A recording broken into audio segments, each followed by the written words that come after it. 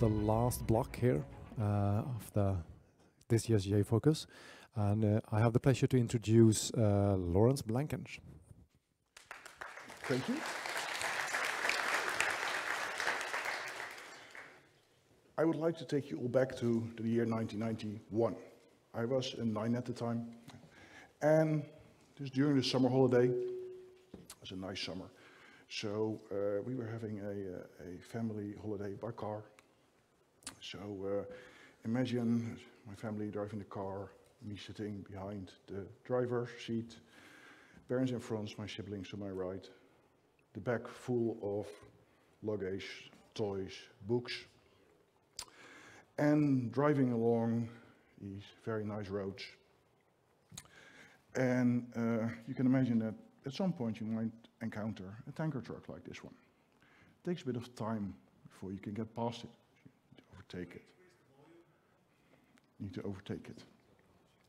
So once you overtake it, you might notice that there's a little sign. There's a sign on this tanker truck, like this sign. And I was wondering, what does this sign mean? Maybe you know, at that time, I didn't know. So how would you go about figuring that out? Well, this is 1991, so the World Wide Web exists. Unfortunately, only at CERN. It will take until the autumn until it gets spread to other academia, other universities in the world. But then again, it will take probably another 4 years before there's dial-up connections. And it will take another 7 years before mobile phones become really commonplace, at least here in Sweden. The rest of the world took a bit longer. And even then, even if you have a mobile phone, the best thing you could do is probably play Snake on it. So, what do? Well, I'll tell you what I did. So maybe a bit about me. My name is Lawrence Blankensh. I'm a consultant at Group 9. Well, consultant is a really generic term. In my case, I work with clients that have issues with complexity, and I help them solve it by programming Java, by telling a story. So back to the sign. What did I do? Well, while on the road, while on holiday, there was nothing much I could do, at least not much I could think of. So what did I do? When I came back home, I went to the library, looking if I could find information about this. For the younger people here, this is what a library used to look like. But unfortunately, at least my local library didn't have any books explaining this, and I actually didn't even know what to look for. So at some point, I came across a magazine, newspaper, that actually had explains what it was, and had a little table in there, explaining at least some of the numbers. So what I did is I copied that, not like this, because this is 1991, but actually like the old-fashioned way, copied it. Or if I came across something that I could just cut out, I would cut and paste it with a glue stick. So, and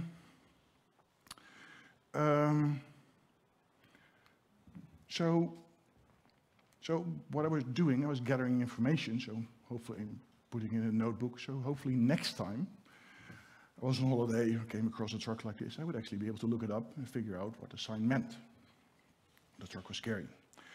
So, and actually I started collecting more data, more tables, more information, because, well, you never know what you're going to need, right? And couldn't look it up, so I was actually hoarding like these kind of information, just in case you needed it. Because back then, no internet, so if you wanted to know it, you needed to have it with you in a notebook or somehow. So that's how I started out with data hoarding. By the way, in case you're wondering, this is like a UN danger sign. So the 30 at the top means it's a flammable liquid. The 3 means that it's combustible at room temperature, so that's really important for the fire department to know if there's a crash. And the 1203 means that it's gasoline. So this is information that's really useful if the truck broke down or crashes for the fire department to know what's going on. So what would happen? So over the years, I collected more data. So what would have happened if I would taken this like to the world-class level of hoarding this kind of data? Well, of course, there's a subreddit for data hoarding, because there's a subreddit for everything. And they had like a poll, like who has the biggest collection? This is for self-reported data, so there's no proof. And the biggest collection someone had was 12 petabytes. So in case you're wondering, this is the SI table, so a petabyte is 1,000-ish terabyte. A terabyte is gigabytes. So that's like 12,000 terabytes, 12 million gigabytes of data. That's a lot. So 12 petabytes, and this is mostly offline storage. So no cloud storage, but somehow this person managed to have it locally. So what does that actually look like, 12 petabytes of data? Because when I read this at first, I couldn't imagine it. So look at how do you store this? Well, you can store this on magnetic tape, these backup tapes, like this one, nowadays they're green. This holds approximately 12 gigabytes of data. So, sorry, 12 terabytes of data. So we need about 1,000 of these tapes. So what does it actually look like? Well, banana for scale, not really going to work. So let's go to the universal way of expressing scale, which is of course IKEA moving boxes. So an IKEA moving box, I think you can fit about 200 of these tapes in a moving box. So you need 5 boxes. These are rather large boxes. The boxes cost like €2, 20 kroners a piece. So for 10 euros, 100 kroners, you're done with the boxes. That's just the boxes though. The tapes each cost 60 euros or 600 kroners. So for 1,000 tapes, that's 60,000 euros or 600,000 kroners. That's quite a lot of money. And then you only have it offline. I mean, these tapes, they come with barcodes, so you can inventory, but you need to find them if you want to have the information, have some indexing system. So that's not really ideal, at least not for my purposes. I would like to have it online. So what would that, well, for that I would need something like this. This is like this holds about 60 hard drives. So if I take about 60 hard drives, 16 terabyte each, I'm almost up to one petabyte. This thing, the enclosure with the hard drives, cost about 60,000 euros, 600,000 kroners, for 1 terabyte, for 1 petabyte. So I would need 12 of these. Now, you can actually get second-hand drives and get expansion units, so it might be a bit cheaper than, 7.2 million kroners, but you get the idea. This, actually having this amount of data can get quite expensive if you do it as a person. So, and I don't know about electricity prices here, but I read they're also quite high. So this is an electricity meter, old-fashioned style. So a hard drive takes about 5 watts of power when it's not doing anything. That's also something you can read in the data hoarder Reddit. Also which hard drives take least power. So you need about 720 disks, 5 watts each, doing nothing. I don't know what your energy bill is like last couple of months, but this would be, just paying for the energy would be really a hassle. So, yeah, so I mentioned data hoarding. I actually didn't know the term. I learned about this from a presentation at a local event, where the presenter explained that this can actually be a problem. I mean, imagine spending this amount of money on, well, a hobby, compulsion. And she explained that it was really problematic for her. She was taking actions to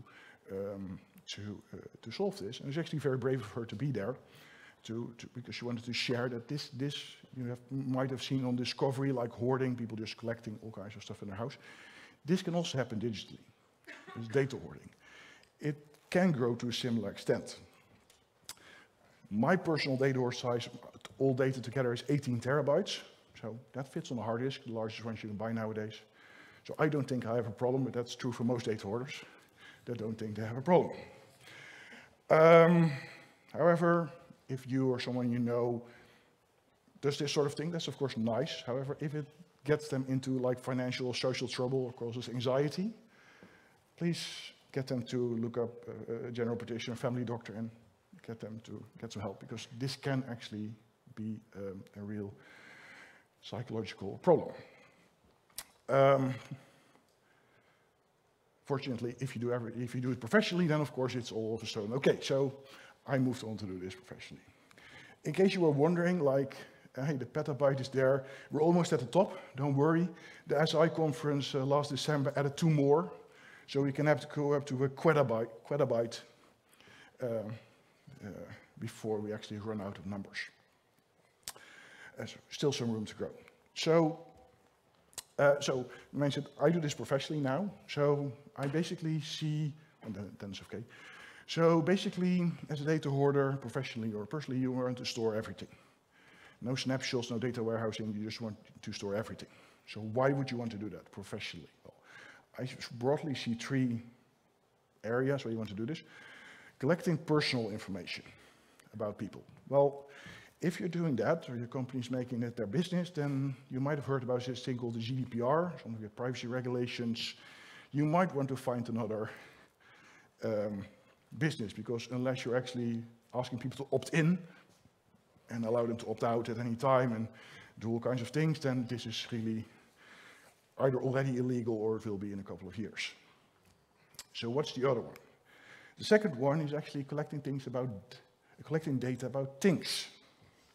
So for example, racing cars, they have lots of sensors, they collect terabytes per race actually of data. Trains are also rather complex machines nowadays with lots and lots of sensors, so you can collect about that as well. Likewise, robotics, and of course, power stations, in this case nuclear power stations, also have lots of sensors, lots of data. And what do companies do with this? They analyze this data and they create something called a digital twin.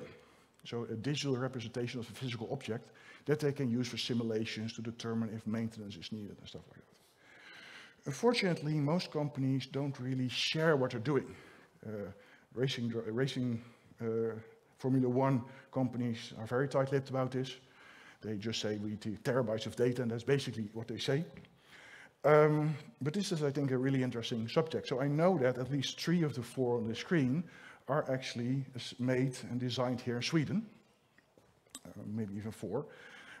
So if you're working for a company and you can convince them to share, because that's something with competitors and stuff, then please consider submitting a talk, because I think, and I'm sure many other people think, that this is actually a pretty interesting subject, like collecting data, digital twins about things, and you might think trains are boring, but trains can be really complex, interesting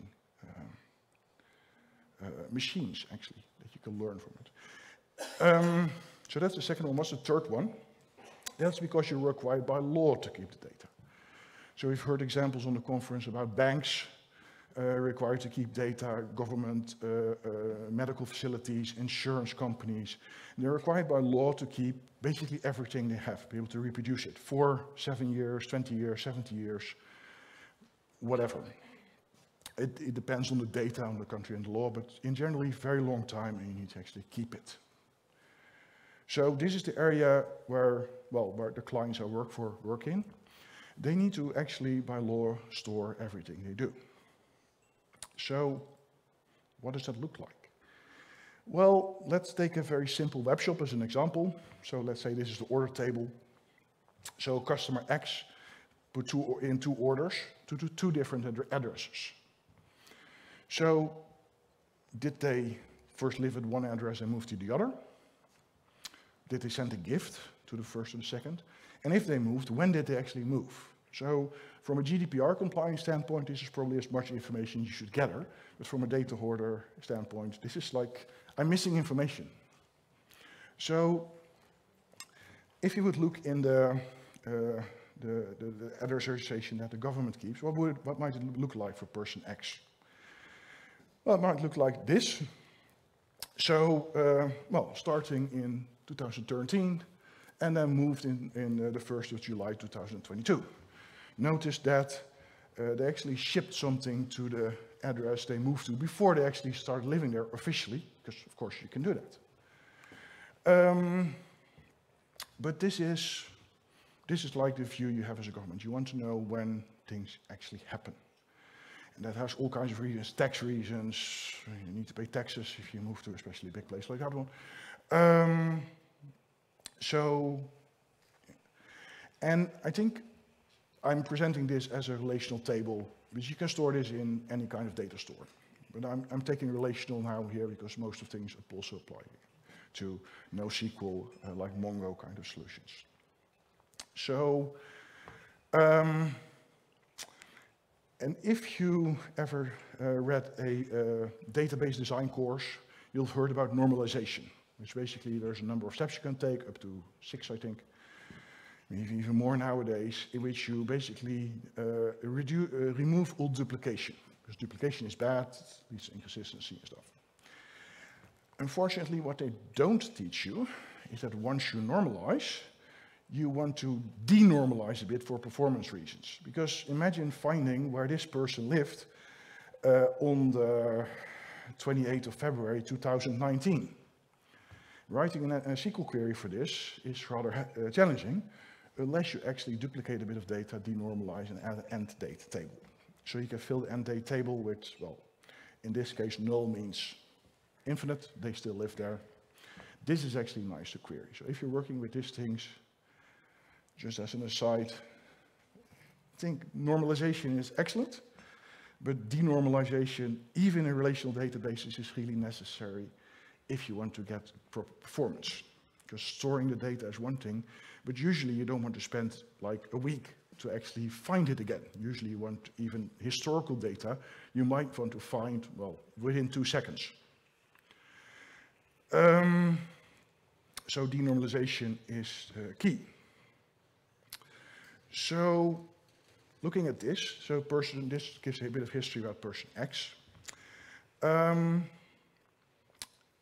You designed the software, everything is good, and then you get a support is calling you because you have an angry customer.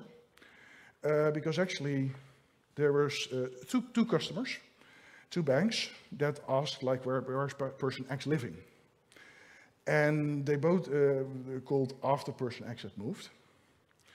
But one bank was told the old address and the other bank was told the new address. How is that possible? And they needed to transfer some money, so they figured out they found some problem there. So, well, what's the problem here? Well, hopefully you have proper logging of what you did when you did it. And as it turns out, they asked on different days. So they all asked after the person had moved, but on different days. Because the first thing you obviously do when you move is inform everyone that you have moved, right? The very first thing you do, one past midnight, once you've got a new house, new place, is inform everyone you move. Well, most people wait a bit. So you wait. So what actually happened in this case is that this person, so was living there, actually only informed the government on the 5th that they moved. So they stopped living at the old place, started living in a new one. And what actually happened was that the first bank called on the 2nd of July, so they still got the old information because, well, at that time we didn't know anything else. The person X hadn't informed us yet that they had moved, because they were still unpacking probably. The second bank called after, on the 7th of July, and they got the new information. So when you do something like this, you not only need to register when something started, but also when you knew about it. Because usually, when something happens, I refer to it as material time. Material time is when something actually happens. So this person moved on the 1st of July. But didn't register that, so formally didn't announce it until the 7th or the 5th? The 5th. And this is actually important because, well, if you want to reproduce this, so this explains why one of the banks was told one thing and the other one was told the same thing. Well, they asked the same question. They asked, where does person X live on the 1st of July? But because they asked at different times, one before and another one after the move was registered, they got different answers. So when you have a database like this, you don't specify like what happened to person X on the 1st of July. You tell them like, okay, what happened to person X on the 1st of July? That was registered on the 1st of August. So you actually need to specify both X's when you query a system like this. When did it actually happen, and at what point in time do you know about it? Because if the banks would have asked, like, where did person X live on the 1st of July, as registered on the 1st of July, they would have both gotten the same answer, being the old address. So when you have a system like this, you actually need to specify 2 dates, when it actually happened, and then what date you're querying the database. And then you get the center line is basically where material time or formal time are the same, so the time that it actually happened is the same as the time it was registered, which is rather usual. So usually, we're somewhere at the top here. So usually you register something after it has happened. You move, you inform the government or whomever that you moved afterwards. You can also inform them before. I am going to move at the 1st of March. You might want to register that. Actually, this system I'm presenting here supports that. But then you get things like, a month ago I told you I was moving last week, but actually I didn't, and I'm moving next week, but to a different address. So you might want to store that, or not, depending on your case. So most of the time, when you only store, most organizations I know only store things like retrospectively, so after they have happened. Because it works if you can do things in the future as well, but all your business rules need to be aware of that things can happen in the future, and that things that you thought were going to happen in the future didn't actually happen in the future. It gets really kind of inception-ish. If you must do that, it's possible, but if you can avoid it by, for example, if people say have an address change in the future, queue it up in some kind of system, release it once the date is actually reached, that makes life a lot easier. So back to the example. So this person moved, well, actually told the government, the organization that they moved on the 5th, but they actually made a mistake. They didn't move to number 1, they moved to number 3. So how would he register that? We can't change anything in this database because, well, then we change history. And we need to keep history because of government and rules and regulations, stuff like that. So the only thing we can do is basically add another line, insert another line. So what you'll see here, this is basically an append-only database. The only thing you do is insert new data, sometimes maybe filling a field as null, but never actually changing anything, because if you change anything, you lose data. So you need to design your database in such a way that you can do everything by just inserting. So what can you do here? Okay, it was so, we'll first register that the person lived on the number 1 from the 1st till the 1st, so basically 0 days. So this is a way of showing that they actually didn't live there. And then we register their correct address. On the 9th, they registered that their actual address as of the 1st of July is number 3. So that's good, except that, depending on what you do, your government might require you to register, within a certain time, let's say 7 days. So in this case, the registration date is the 9th, so that's past the 7 days, so they might get a fine. That's a thing, but you can imagine that can be a thing. So, but did they actually do it too late? So that's the question, because what could have happened is that they actually sent in the correction on time, but your system was having some downtime, and it only processed it 2 weeks later. So I showed you this picture, material time, that's when something happens. With formal time, there might actually be multiple access there. You need to record when something was entered into your system, always, but it might be that this person mailed in a letter, a form by post. So you might also need to register the time that you received the letter or scanned it, or if it's a registered letter, you might have the time that they handed it in at the post counter in the supermarket. So, and actually, depending on use case, you might actually have to register multiple formal times that something happened. The time that someone handed in the letter with the post, the time that you received it, and the time you entered it into the system. Ideally, that's all the same time, but in practice, there can be quite a bit of time in between. And depending on your use case, you might actually have multiple formal times in your database. You always need the one, like when it was actually put in my database, but you might have to need to have more than that. And this gets especially interesting if you have like a local, regional and national government, and the information first gets to the local level, then gets moved to the regional level, and then moves up to the national level, and that might take a couple of days. So at the regional level, you might know about something a couple of days earlier than is known at the national level. And yes, this, for governments, this can be important.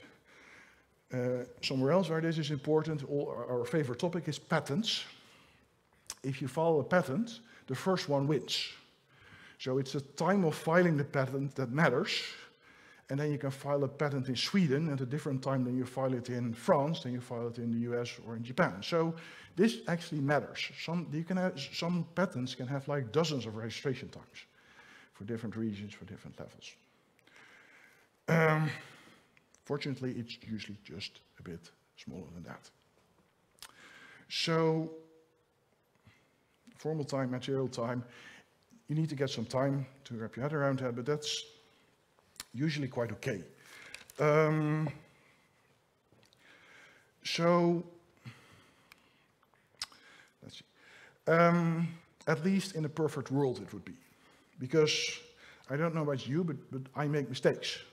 I mean, we're all people. Computers don't make mistakes, but the people that program them do. And as a person, when I'm doing something, I make mistakes. So maybe in this case, the person actually told us he was living at number 3, but the person entering the data, maybe on the phone, actually entered the wrong number.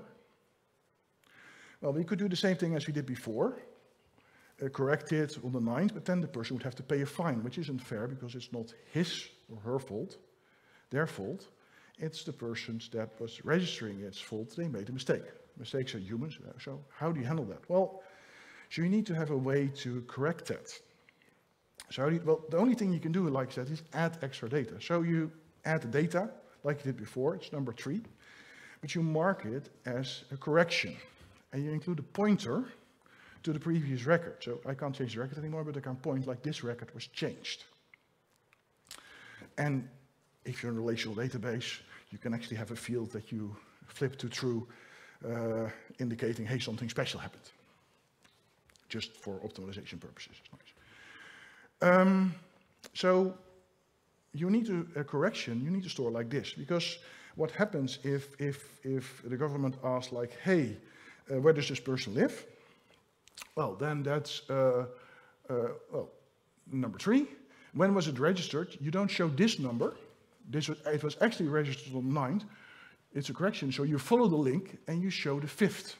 So on the official form, you don't print this was registered at the 9th, which it was. You print it was registered on the 5th, because that's when the customer actually, or the citizen, person X, actually filed the data. That's what he should be, so he shouldn't be fined because you or someone in the organization made a mistake. But you need to be able to register that. So what's usually done here is that you print a registration date, official registration date, the 5th, and then have a little asterisk there which says, hey, but actually we registered it on the 9th. This kind of official thing, when you deal with these kind of government things, you need to do this. So actually, I said formal and material time, there's also corrected time. So when you're doing, when you're asking about this system, you say, okay, what's the situation on the 1st of July, as registered on the 1st of August, with corrections up to the end of the year? Usually you can only correct after it's formally registered, so it's basically 2.5 dimension. This is the kind of thing you need to ask a system like this. So you need to specify when did it actually happen, when was it registered, and to what point do I want to include corrections or fixes. Because this can all be afforded. I mean, I need to file my taxes before the 1st of May, because otherwise you get a fine. But yeah, so if the system is down and I submitted it to the front-end system, so they need to know when it actually happened. And if they made a mistake, if I made a mistake, it's on me, right? But if they made a mistake, they need to correct it, even if it's after the 1st of May. And I shouldn't be blamed for that. And so, unfortunately, This is not the only kind of mistake people can make. Because this is actually what happened to me when I was moving out to a student apartment in the early 2000s. Sort of a weird apartment. It didn't include electricity. So I had to apply for my own electricity subscription at the electricity company. So, well, this is 2003, I think. So I went online and filled out the form, right? Where are you going to live? Where are you living now? What kind of connection? Blah, blah, blah. What's your account number? How do you want to pay? Actually, and it was in the fine print, but I didn't read that. At that time, you could only use the online form if you were moving, not if you had a new registration. So instead of connecting me, they actually moved my parents, where I used to live, to the student apartment. And to this day, parents still have the same energy provider. If you ask them, my parents lived for 1 day in the student apartment, which was like a little studio, which really fit. Which, well, can still be problematic if you say, yeah, we have a discount for people that have been with us for 10 years. My parents wouldn't qualify with the way it was registered in the system, but they should. So, this situation, let's say that we accidentally moved person X. They actually didn't move at all. But, well, we registered it, so what are we going to do? So, we might want to mark these two records like stop living at 68 and move to number 1 as something special. And we need to add a line, because again, that's the only thing we can do. We cannot change any data, we can just add. So we need to add it with the old information, mark it as a restoration record, so we're restoring a previous state, basically git, revert, that kind of thing, undoing, and point to the original record, because we need to keep the registration time for that. So, this sort of thing can happen. So people can make mistakes, they can enter the wrong data, but they can actually also enter the correct data for the wrong person. And if you don't have a way of managing this, and this is the government, so you just can't go into the database. There are companies that go into the database, have someone go into the database, just run an update statement and fix it like that. But unfortunately, if you already told the tax office, like, hey, this person moved, then the tax office is going to complain if you just update your database, like, you told us something, and now you're telling us something different. What happened? So you can't do that. You need to make it explicit that you made a mistake and undid it in this case. So it's well, for us developers, it's quite common. If you look at Git, basically that's append only also right. You cannot actually change it. Well, you shouldn't be able to change a commit once you've done it. There's of course the force, and well, try not to do that. Try not to rewrite history. You get into trouble like here. So you actually want to explicitly record that you restored the old record. And then again, if you print out something, then you want to follow the pointer up to there, say, hey, the actual registration time was 2013.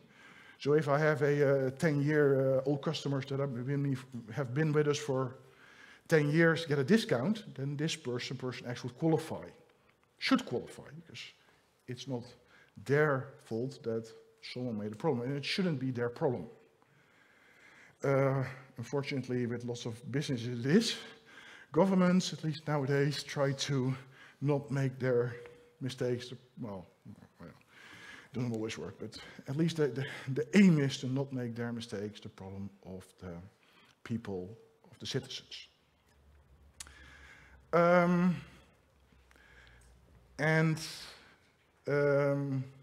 Yes, you can correct a correction.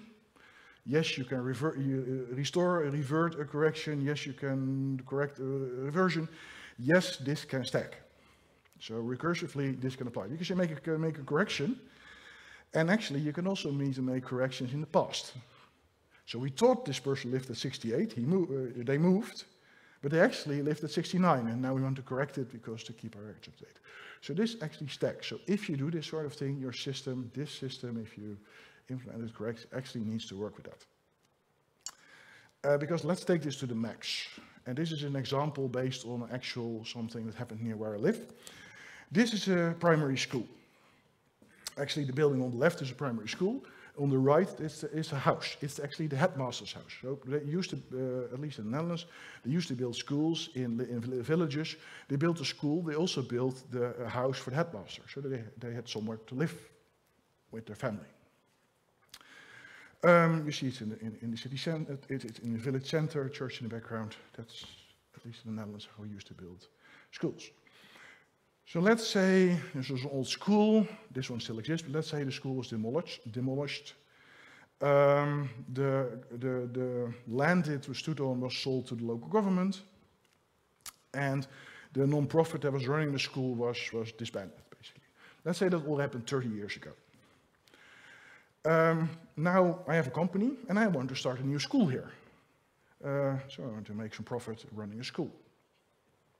So I would like to buy this land from the municipality, from the local government, so I can build a school there. So I started the whole process.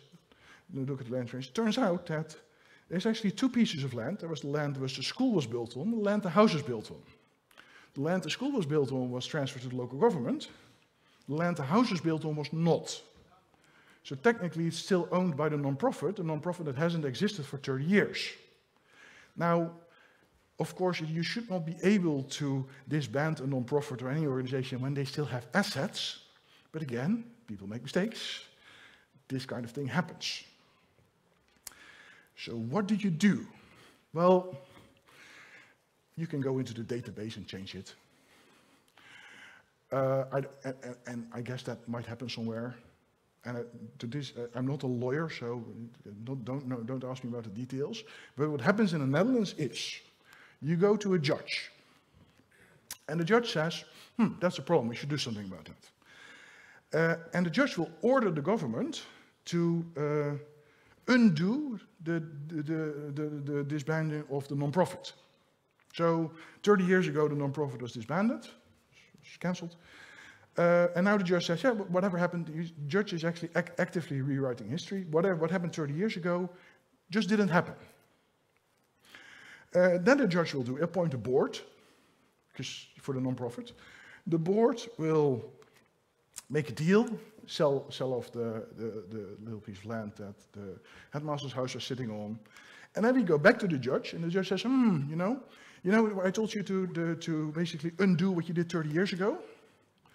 Now I'm telling you to redo it again, as of 30 years ago. So I want you to restore it, because otherwise this non-profit would have to pay taxes for 30 years. So I'm actually going back to the way it was. So this doesn't happen a lot, about a dozen times in the Netherlands every year. But that's enough that if you design a system, you actually need to deal with that. So you need to deal with people making mistakes, 30 years, 70 years. I mean, the oldest companies in the Netherlands are 500 years old.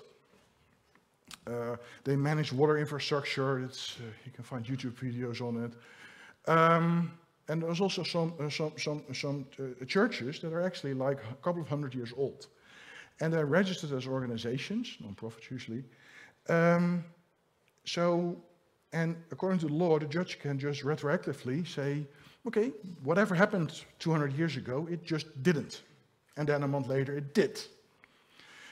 This is not something you would like as a software developer, I guess.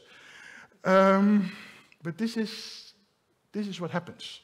At least, I don't know here in Sweden or in the rest of the world, but this is what happens in the Netherlands, like a dozen times a year. So your system needs to deal with it. So then you need to do the whole correction, restoration, and then the whole stacking it. You actually need to make sure that this works well. Fortunately, it's always retrospective, so always back in the past, but you need to make sure that this works well. I've shown a very simplified version, but this is basically the essence of how this system works. So with just an append-only database with pointers back, you can imagine that if you have lots of changes, actually getting a performance query is actually challenging, because you might need to scan through all the records, like line by line, and figure out what happens, and writing some SQL for that is, well, it can get challenging. It can get very challenging. But for me, that's where the fun is. I like complexity, I like reducing it, and I obviously like telling about it, and hopefully transfer some of that to you. So, what I'd like you to take away from this is there's the material timeline, and that's when something actually happened. There's the formal timeline, that's when it was registered. You can have multiple formal timelines.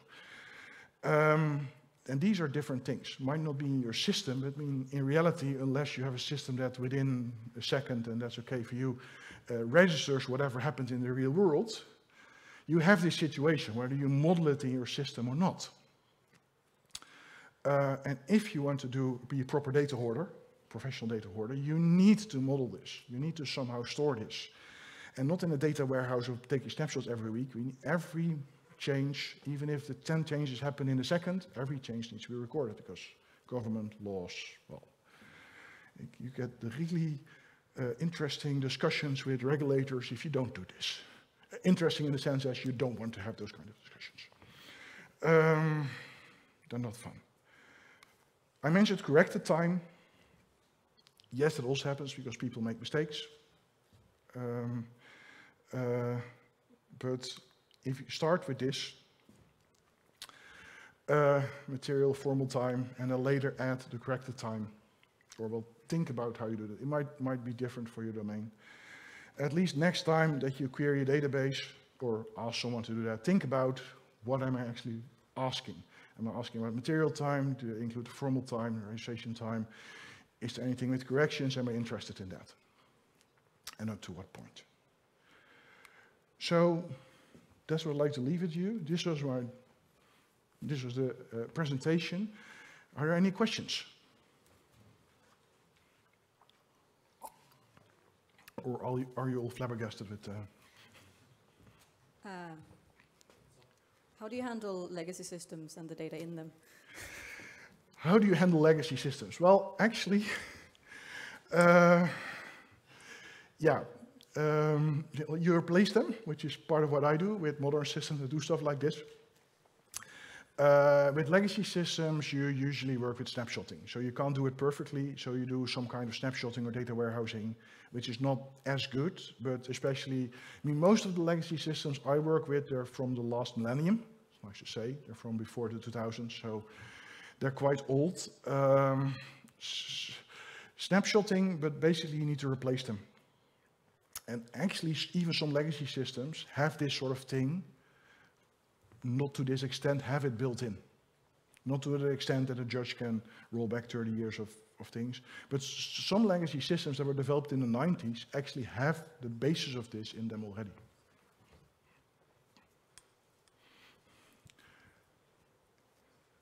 Do you keep the data in this format, or do you aggregate it into more searchable formats?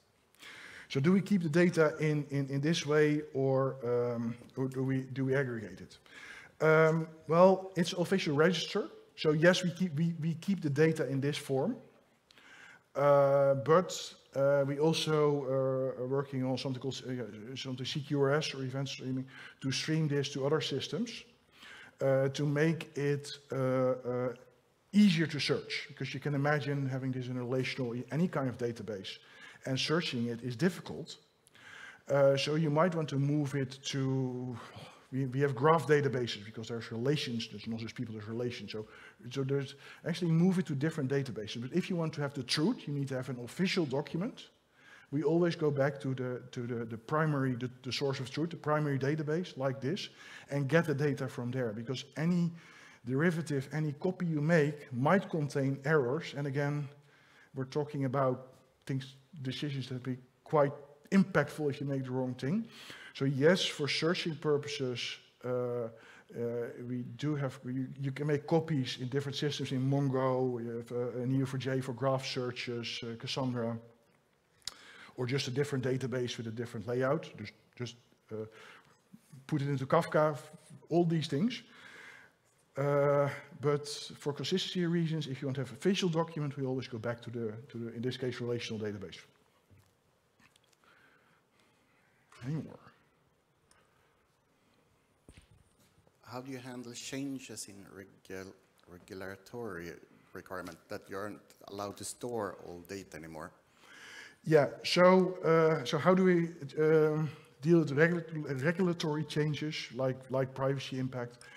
The nice thing of working for a government is that they're usually excluded from these privacy regulations, because in order to qualify for the GDPR, you need to have like some ground based on what's your data. And one of those ground is actually, if it's written in the law that you need to do this, as a government organization, then you're allowed to. So that takes care of that. However, regulations change, sometimes rather soon. So that's a challenge. So basically, if there is a new law, usually you need a new IT system as well. So whenever there is a new law, and hopefully you have enough time in advance before you can build the system, otherwise you might lagging behind. So what they usually do, at least in the Netherlands, in the law they include like the start date when the law applies, depends on when the system is ready.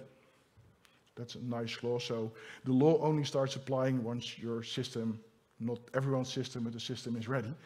So that gives you a couple of years usually to figure this sort of thing out. But yeah, it's so basically if there's regulatory change, you might need to redesign the system and migrate all the data, including all the history, from the old model into the new one, which is yeah, part of what I do actually.